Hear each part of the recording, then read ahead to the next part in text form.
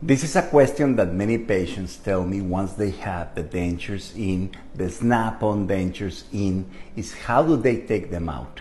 Well, first of all, we need to understand that right now you're going to have a device on lower mandible and upper jaw, and you need to understand that your fingers are going to be a very important thing at this moment. Now, how do you do it?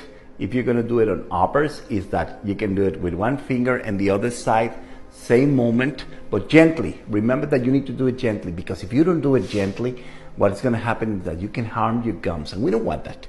You don't want that. So slowly lowers with your far back fingers on the far back. You're going to do it, and uppers with these fingers, you're going to pop them out. Once you take them out, now you're going to be ready to clean them, and also you can rinse them with soap or Listerine. That's going to help.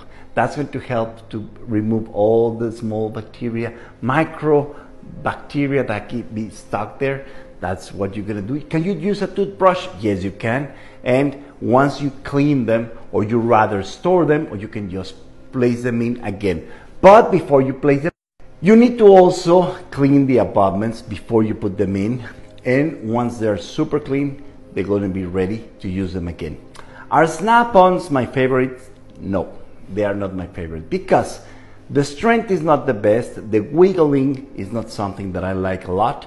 And also, if you're going to clean them, sometimes on the area where you have the locators, you can have food getting stuck there. So that's one of the things that I don't like about snap-on dentures. But anyhow, they are an affordable solution and they work. So do your homework, do your research, and find a dentist that can give you all the options and what's best for you.